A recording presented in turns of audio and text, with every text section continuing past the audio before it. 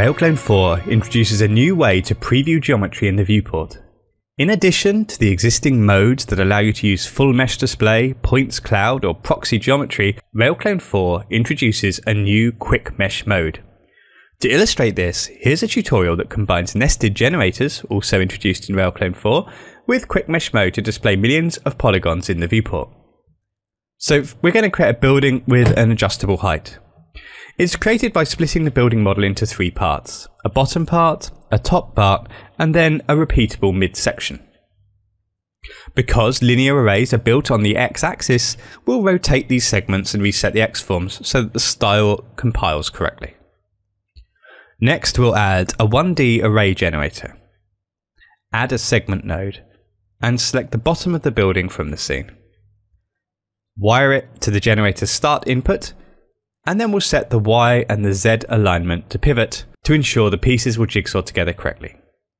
Once we've done this, to save doing it multiple times, we'll copy and paste the segment and import the other two pieces.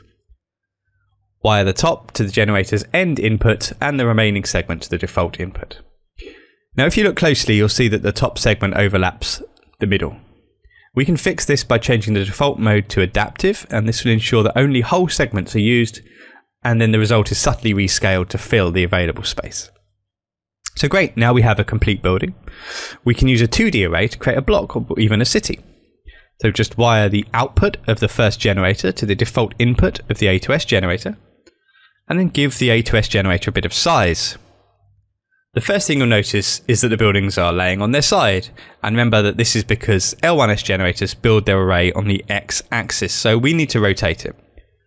Since the output of the generator or nested generator behaves similar to a normal segment, we can do this simply by adding a transform node and changing the fixed x-rotate setting.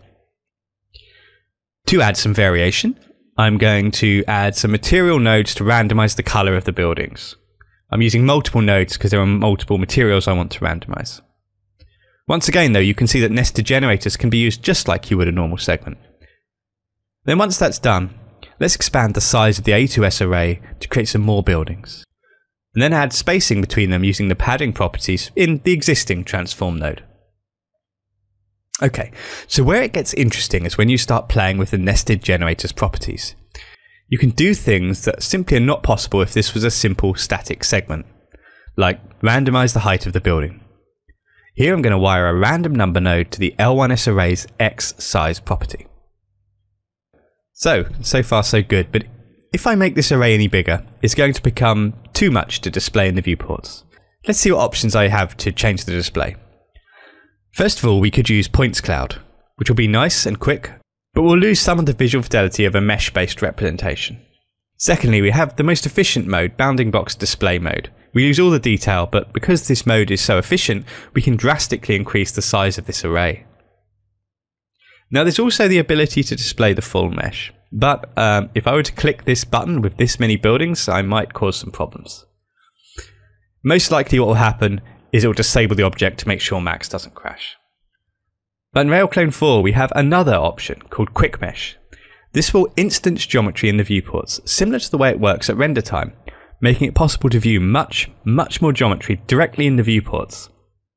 And if we activate Ipr mode, we can now see that aside from materials, this mode gives us a pretty accurate representation of what to expect at render time.